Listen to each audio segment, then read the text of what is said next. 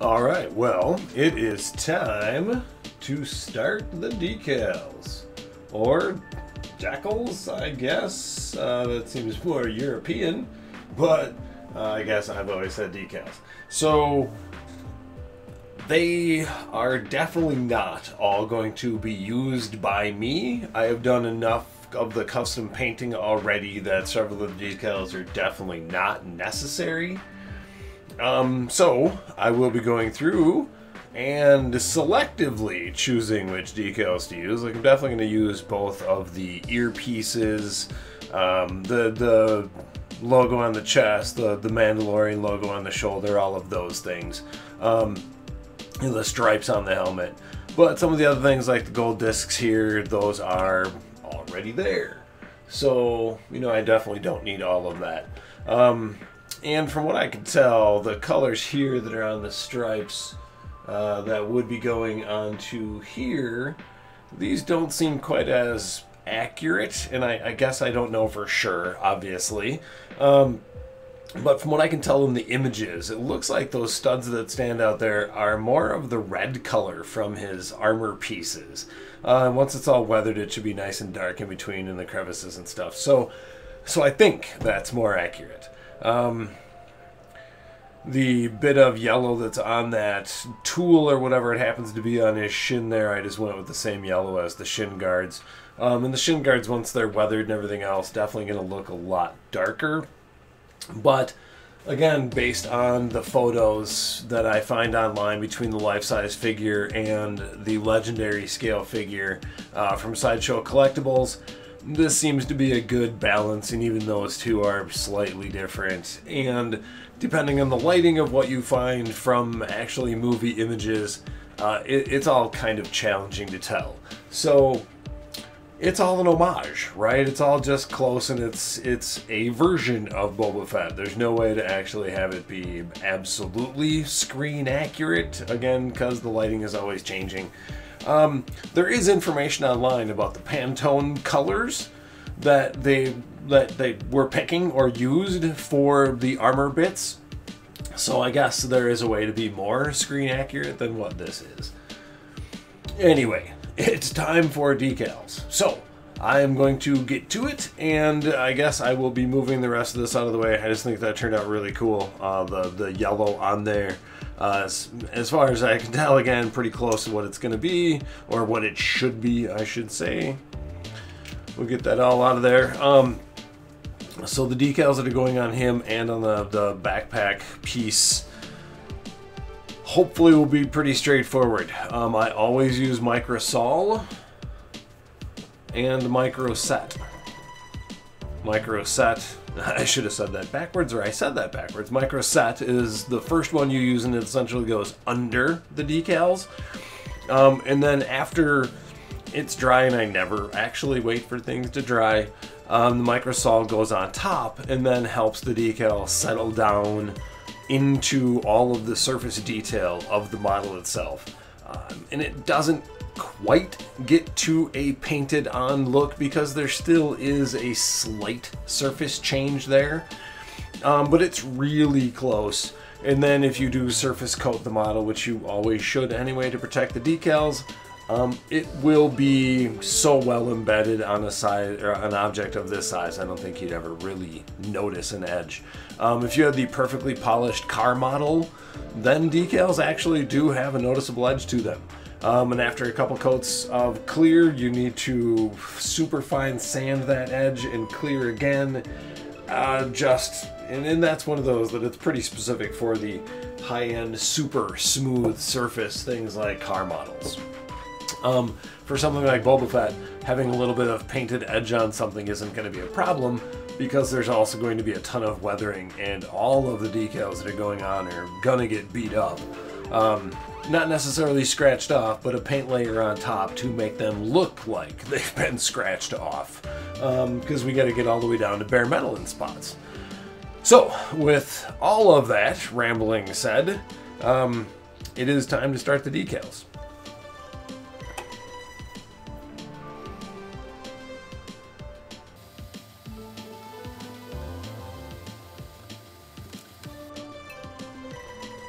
Alright, so while that sits in a little dish of water for a second, I'll get out my microset.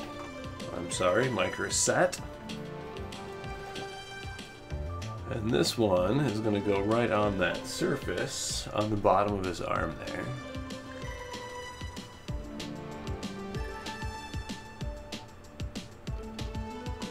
I don't really know what this stuff is, but it sure has a vinegary smell to it.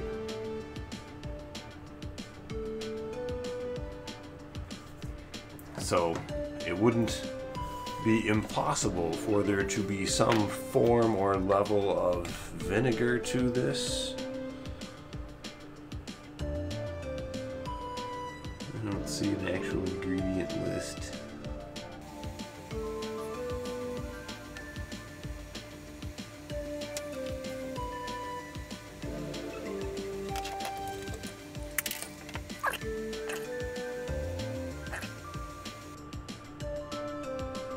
That's got quite a surface change.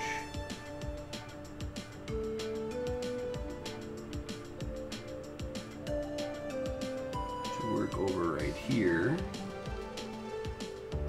But I think that appears to be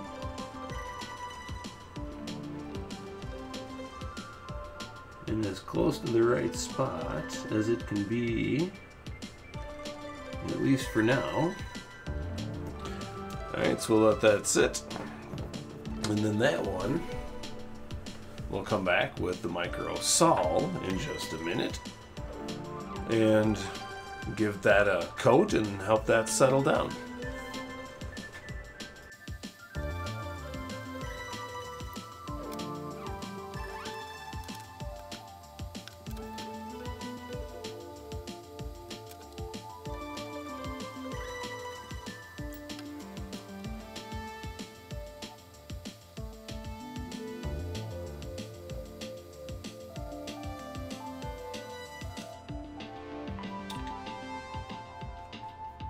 Those two, because they have to deform over quite a big surface change, are going to take several coats. So I'm going to work those for a little bit before I move on to any of the others, just so I don't accidentally move those. So I'm going to just kind of get those two finished, and then I'll move on to the others, because things like the shoulder pad will go really quickly, right? It's a pretty smooth surface. The one on the helmet, the earpiece, is all that pretty straightforward. These two definitely have to be deformed quite a bit. So fortunately, the microsol takes care of that, right? It makes them quite plasticky and able to form around those large surface changes, but it does take several applications and time of just slowly working it over the surface as it kind of gets a little melty and stretchy. Alright, so I'm just going to keep doing that, and I'll be back in just a bit.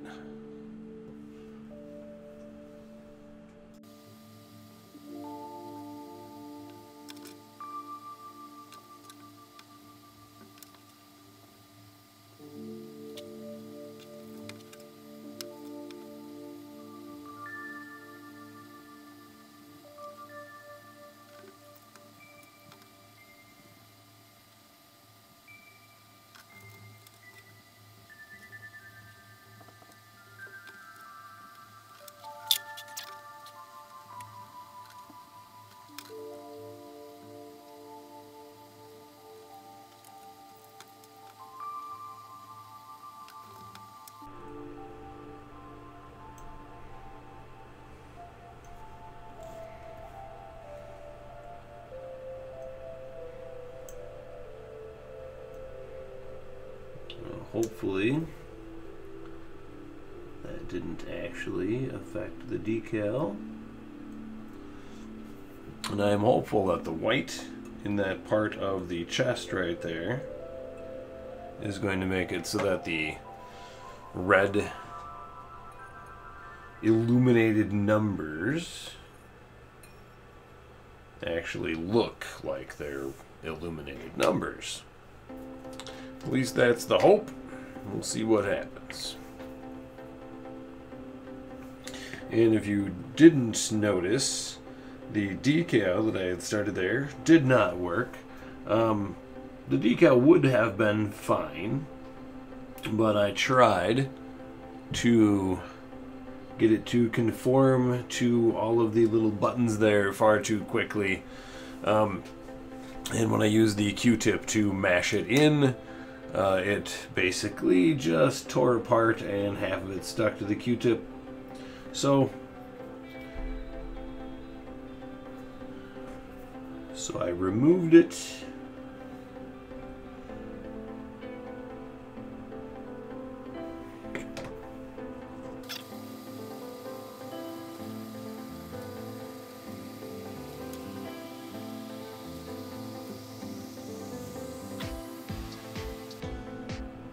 Okay, right there. Now I just gotta leave it alone.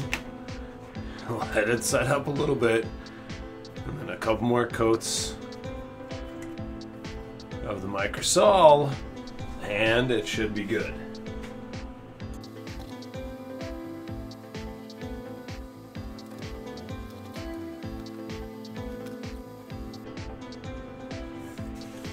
It's hard to say exactly where this lines up, but it looks like it's pretty close to being centered on the side of the head.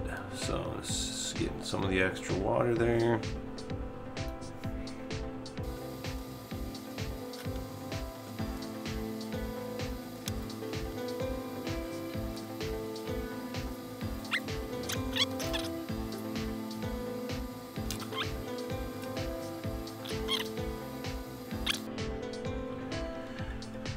To say for sure, it looks like about 3-4 of the bars actually make it to the edge of the eyepiece.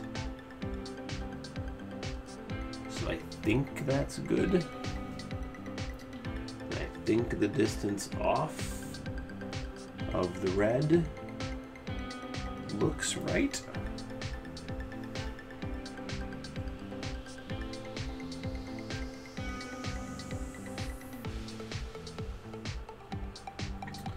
I'm just soaking up the extra microsol or the microset, and then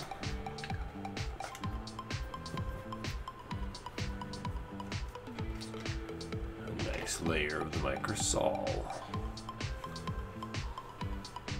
And I don't want to really move this around while I'm applying it. I'm just trying to dab it on, and so I don't do that.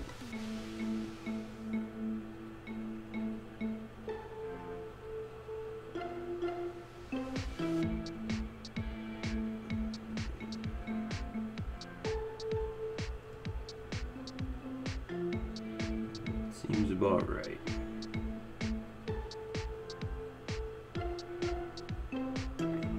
All right.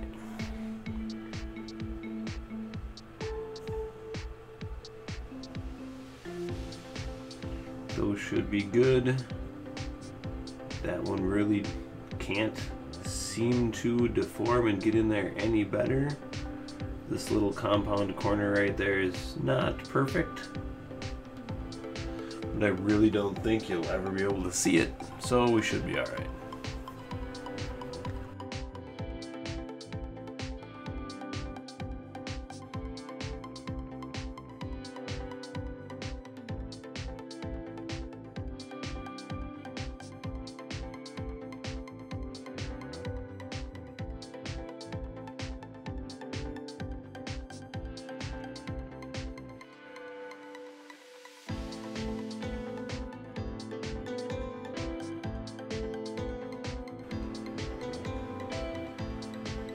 Alright, so now it is time to get the weathering going. So I'm pretty sure that all of this will be accomplished with these little bits of sponge that I tore off of this little bit of packaging sponge. So I've got 4 of them. I'm pretty sure I only need 4 colors for this. As far as I can tell, I'll need a little bit of the Everland Sunset to mess up the logo there. I'll need a little bit of my Death Guard Green to kind of mess up all of this. And then what I think it's Ashen Gray. That's going to be on the forearm, a large patch. And again, any weathering can be as much or as minimal as you would like it to be, right? I mean, the shots we see of Boba Fett in Empire Strikes Back are one stage of the weathering of his armor, right? Like, you could model him and paint him when his armor's brand new and you wouldn't want to weather him at all. So again, completely up to you how you approach all of this, of course. But I'm just going to use my tweezers here and take little chunks of this foam, and then I can kind of fold it up and I will dip it into some paint. And then dab off a lot of that paint on the paper towel before I start kind of dabbing it around on him. So I'm just going to start with kind of messing up the logo here a little bit. So I'll get a little bit of paint on my sponge. Let's get those out of the way. So there, and then move most of the paint off. Then I can kind of just beat up around the sides a little bit, right? We don't have to kill it completely. And then there are going to be washes and stuff that go on, so we'll beat that up a little bit more even. But just that, I mean, all by itself is pretty good.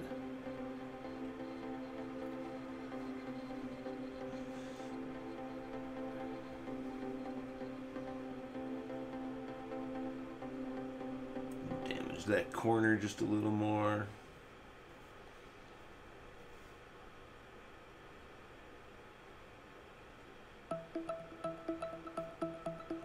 Right, and so I can build it up in layers with kind of different spots on the sponge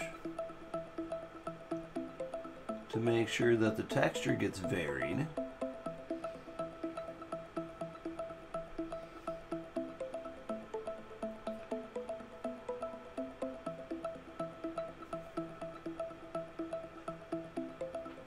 Right, we can leave that.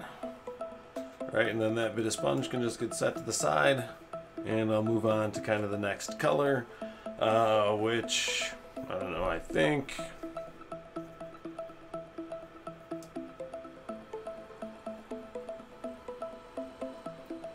too big of a piece, gets very staticky.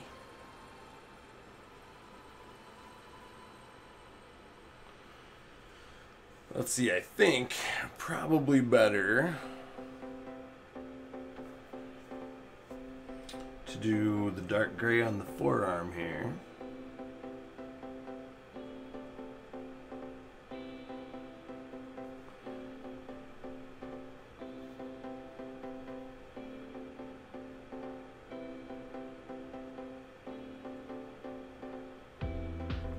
And the pictures from Sideshow Collectibles of this, it is like solid gray. So I don't want it to be quite that damaged. Right, and then we'll put a little bit of that maybe onto the face, because we're gonna end up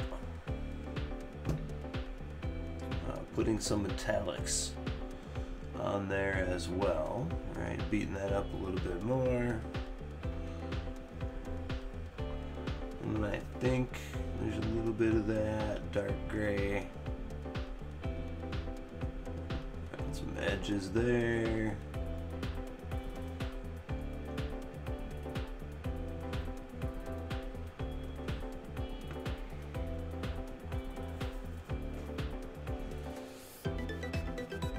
Kind of reform that a little.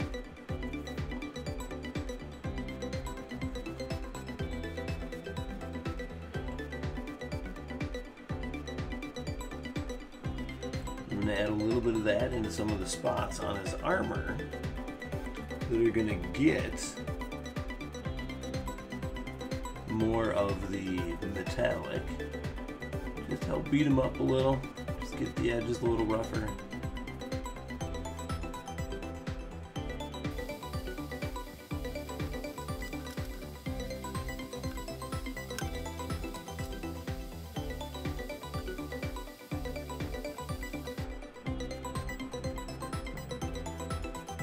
Alright, and then grab another chunk.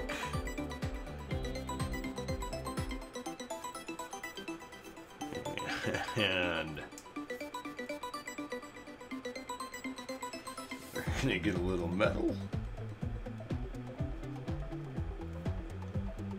Well,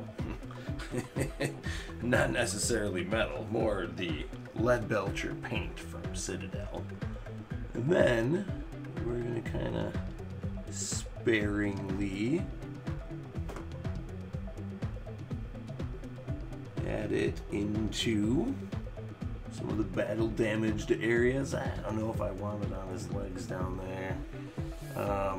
Some of the images, I believe there's like a metallic patch in there. I'm not super concerned about that. I'll probably go back over that a little bit. I think that got a little heavy. And then some little scratches.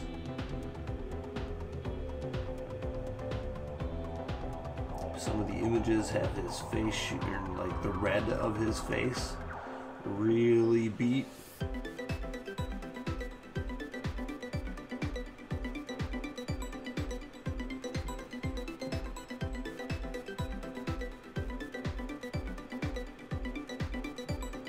I'm gonna take a lot more off.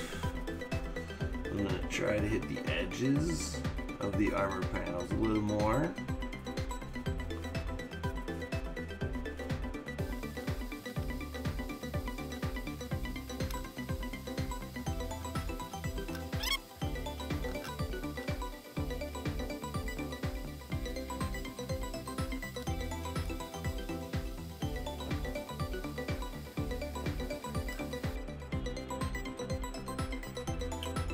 And then use just a little bit of green to help obscure some of the helmet stripes here.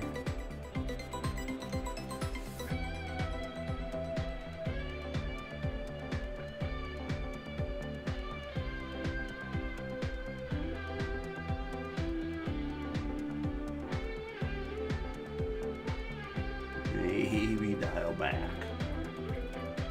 some of that.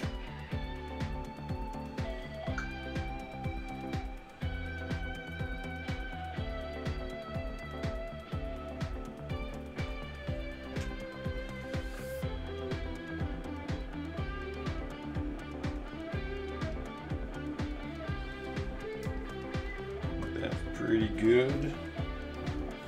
Getting bits of the foam stuck to my arm.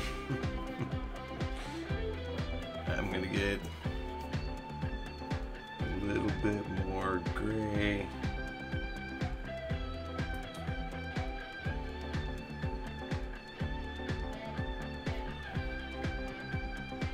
Add a little more density.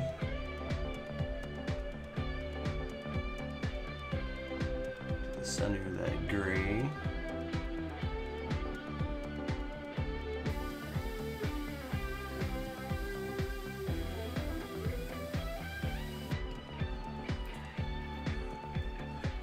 Now, we're close, very close.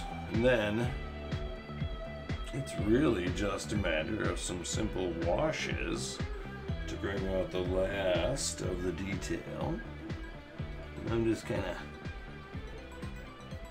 bringing that back a little bit, a little much there.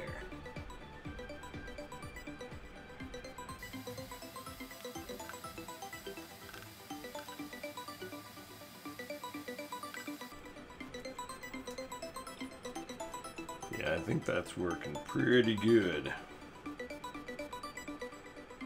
Gotta admit, I was pretty hesitant of this step. It's kind of one of those things you could really, you know, get to a point if you don't like it. You'd almost have to start over. And that was a little nerve-wracking, but when I kind of just remembered that the stage of weathering we go to here doesn't have to be movie accurate. right? I don't necessarily care about exactly what his weathering or anything else looks like on screen. He's a pretty recognizable character no matter what I do. So the idea that I can show his armor really at any stage of weathering that I feel like really just frees you up to not have to worry about really a whole lot of anything.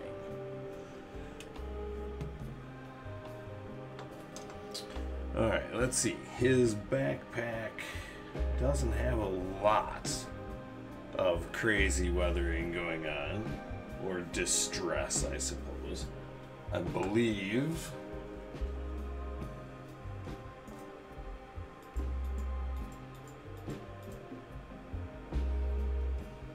there's a pretty big scuff right here that, again, not necessarily worried about replicating, but we can show it, you know, at a stage.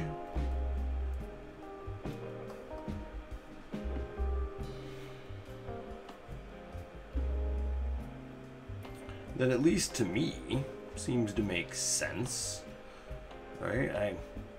As a bounty hunter, I don't think he would be concerned about updating the paint on things as much as being concerned with functionality. So as long as it's working, right? Who cares if the paint's chipping?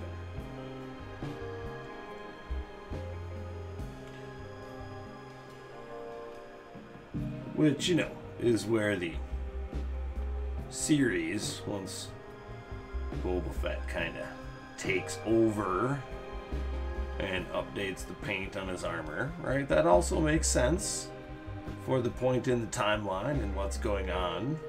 And the new armor, and not new armor, I suppose, really, but the new paint scheme and the cleaned up look with the black kind of robe cape piece.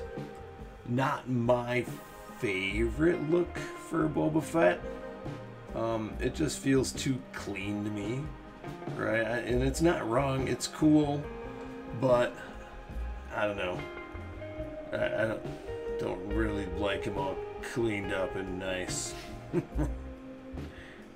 Boba Fett's supposed to be a bad guy, I don't know. I suppose he's still a bit of a bad guy, but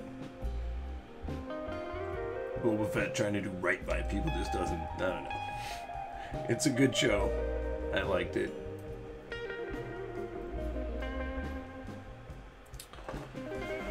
I think that feels pretty good. I don't want to beat up too many edges too much more. It is going to get toned back. All of it is going to get toned back a little when I do the washes.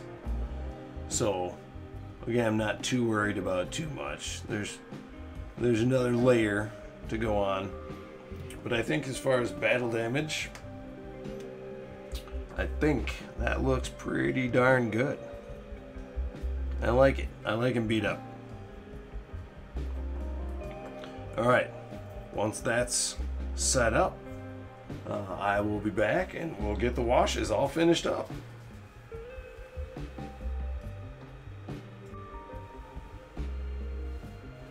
Alright, so basically, Agrax Earthshade and a beater brush, and that's about all I need.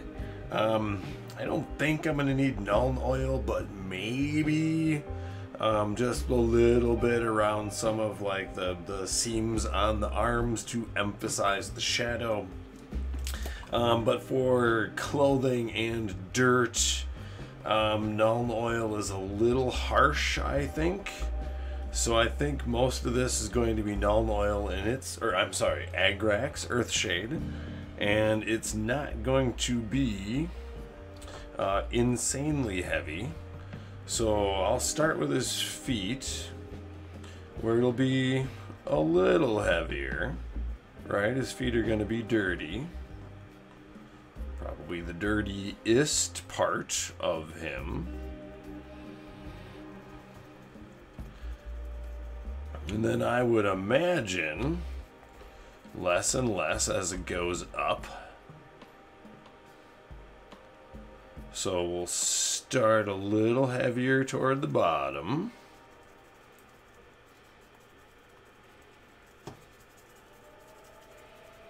And then once we're up a little further,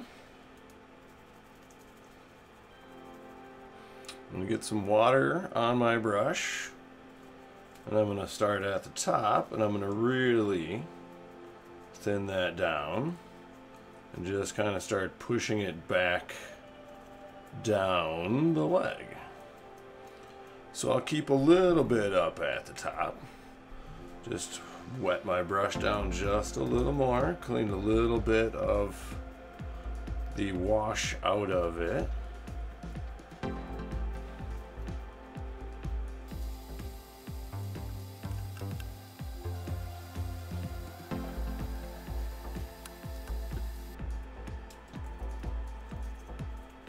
The nice thing about doing this kind of stuff, you don't really have to worry about getting it wet.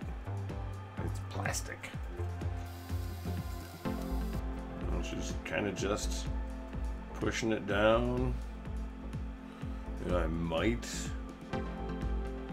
need to go back in little spots and darken up some seams, folds, wrinkles.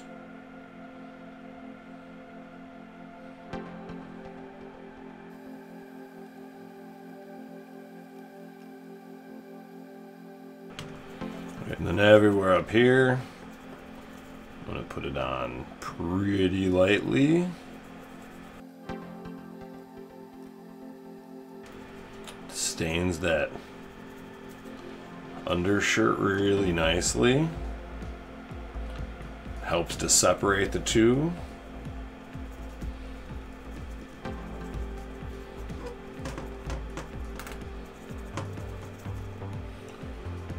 Go back with a pretty wet brush real quick.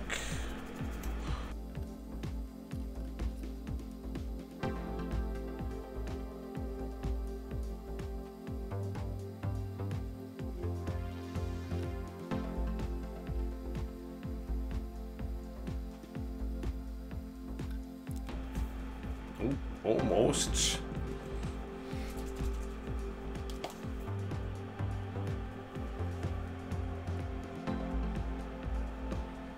Got a backpack.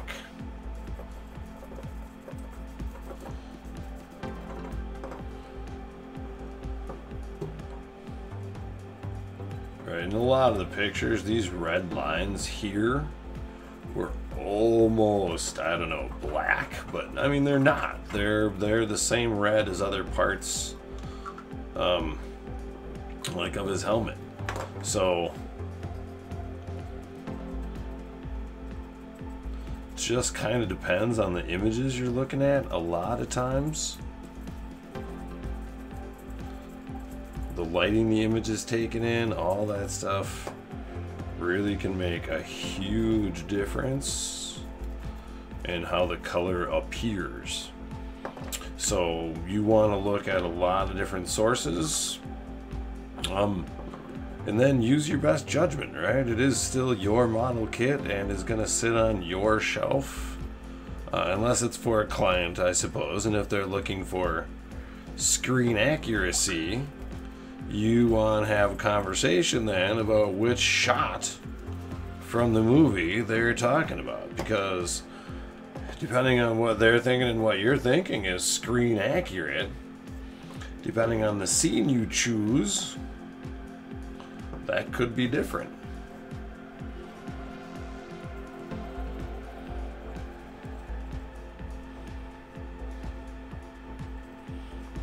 So in that way, it's nice to just be able to build for yourself. But, you know, it's not like those are hard conversations to have when you're dealing with clients. But if those conversations don't happen, there can end up being some challenging conversations. You know, when two people don't necessarily have the exact same image in their mind. Just cleaning off a lot of the excess. Then you do again just want to have that conversation. Alright, pretty good. I like that.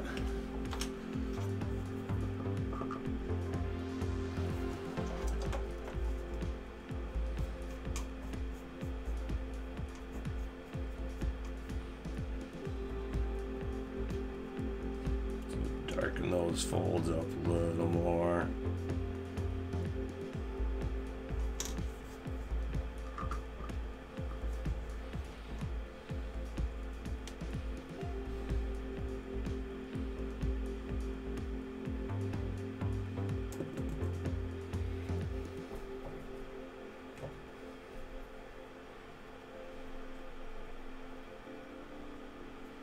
A little more dirty near the bottom, but I want it to kind of fade naturally, right? It's cloth, so I mean, there's going to, I suppose, be dirt spots, but if I kind of clean my brush off and just taper it back, I can end up with some very nice smooth transitions.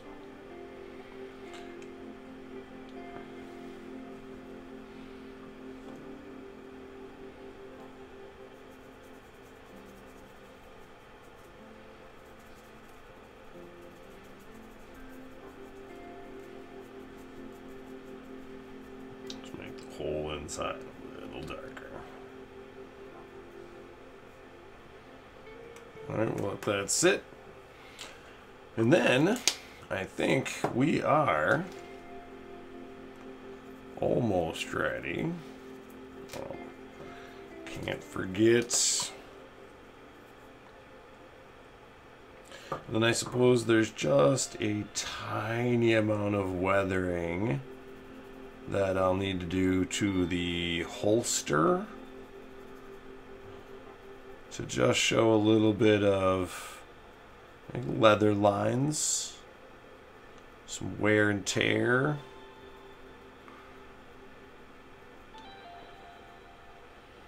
Alright, I think that's nice. That should emphasize those edges pretty well.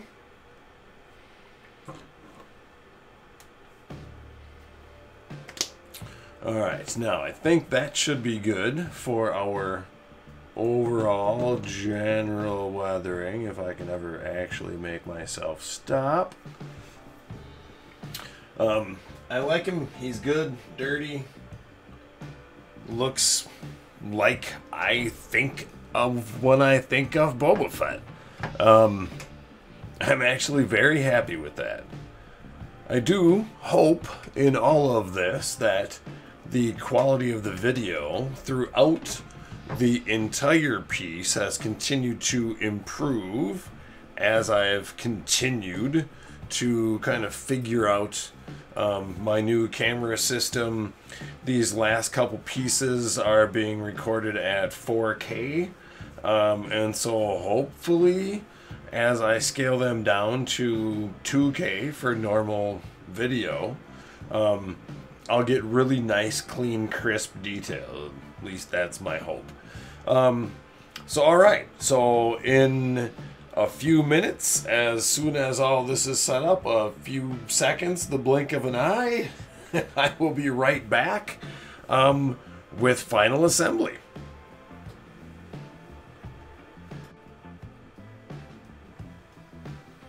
Alright, so I believe our Mandalorian, well, Boba Fett, I don't know technically, was Boba Fett actually a Mandalorian?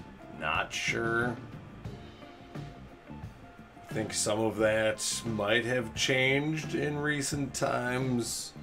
I think old school is that Boba Fett stole or beat a Mandalorian to take his armor. Don't remember for sure. But I am calling this model kit finished.